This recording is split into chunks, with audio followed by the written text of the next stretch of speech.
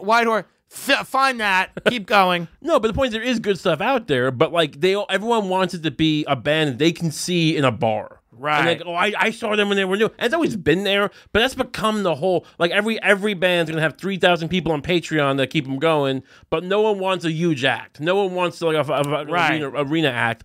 And look, sometimes when it was like, the Foo Fighters, all right, I can see how it's a little, I mean, they were fine, but when you had guys like Bruce and you had guys like, even like Nirvana and like, legitimate great, like I usually just mention Pumpkins live a few times. Let's listen to Bhad Bhabie, please.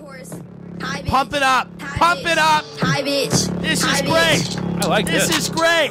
Please stop, please stop, please stop, please stop. This is phenomenal. Provocative. That fit look like you bought it at the kiosk. Now, this woman was on film, and she told her mother, "Yeah, this is Catch Me Outside." She's great. So what we need to do is go to like these fucking these homes for like wayward children and get them. Well, that's always what great art's been. Yes. I mean, really, it's been. I don't want somebody in Juilliard. I want this dirty whore. I mean, if we ignore all the fucking classic rock bands that whose dads were CIA agents, sure. But otherwise, it's always poor people. Shout out to Dave McGowan on the other side.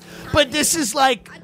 This is where it's at now. And people are surprised, like, why is she good? It's like she's good because she's an animal.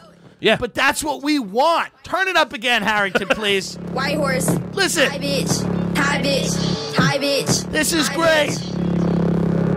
Grown as hell and you still hating. All right, thank you.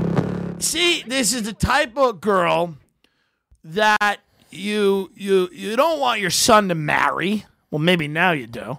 But, like, what's good about her is that this is literally somebody who is a garbage person, Yeah. But that's what I want.